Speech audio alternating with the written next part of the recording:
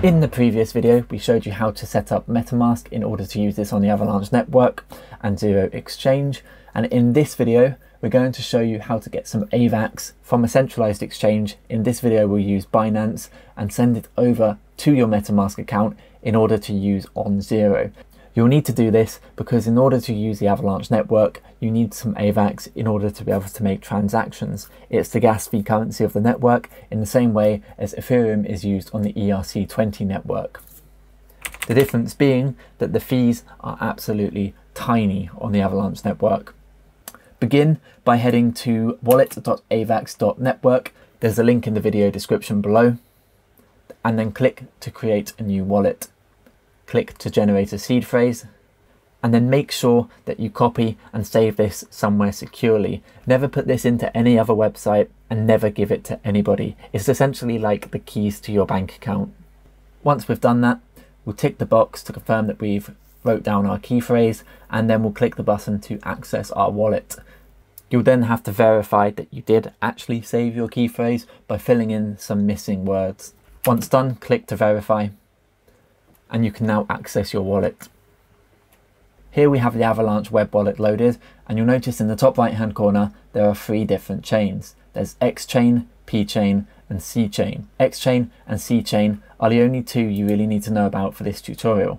Exchange is for getting funds to and from exchanges. An easy way to remember is X chain, exchange, and then C chain is the chain that Zero runs on, and it's also the chain that your MetaMask is on. To transfer AVAX from an exchange such as Binance, we need to first make sure that we have our X-chain address copied. So here we click to copy the address, and then we head over to Binance, where you can see that we have a balance of just under 1 AVAX. So we're going to click on withdraw, and then we're going to select the currency AVAX. Paste the address that you just copied from your web wallet. Then fill in the amount that you want to send and click submit to submit the transaction. And then fill in the verification codes in order to withdraw from Binance. Usually the transaction is instant, however this depends entirely on Binance on that particular day, and sometimes it can take up to 30 minutes. And so we're going to head back to the AVAX web wallet to see if the transaction has come through yet.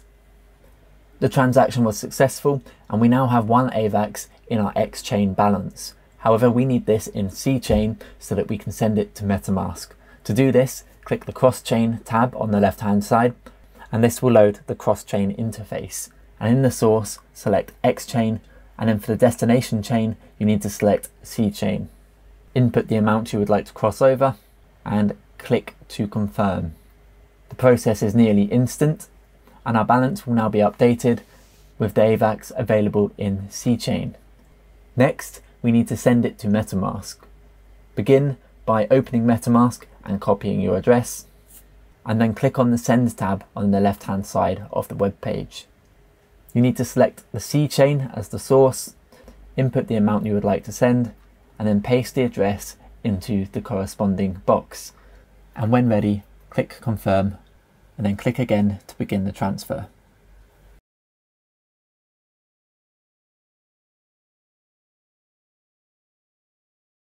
You can then begin to trade on Zero on the Avalanche blockchain with nearly 0 fees.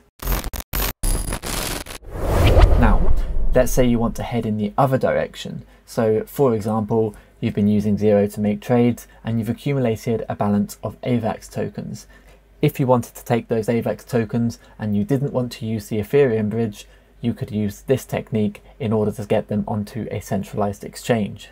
The process to do this is very similar to what we just covered, however it is essentially moving in reverse. So instead of converting from X-chain to C-chain, we're now converting from C-chain to X-chain. To begin, open your AVAX web wallet and make sure that you copy the C-chain address. Then head over to MetaMask and send the AVAX to the address that you just copied. The transfer should only take a couple of seconds, and the balance will appear in your AVAX web wallet. Once there, simply convert it from C-chain into X-chain, and then once it's available on the X-chain, you can simply send that to your centralized exchange wallet. In the next video, we'll be covering how to use Zero's cross-chain transfer bridge in order to bridge your tokens from ERC20 over to the Avalanche network, where you can begin to trade them with nearly zero fees, instant order finality, and without bots front-running those orders. Thank you for watching, and I hope you found this video helpful.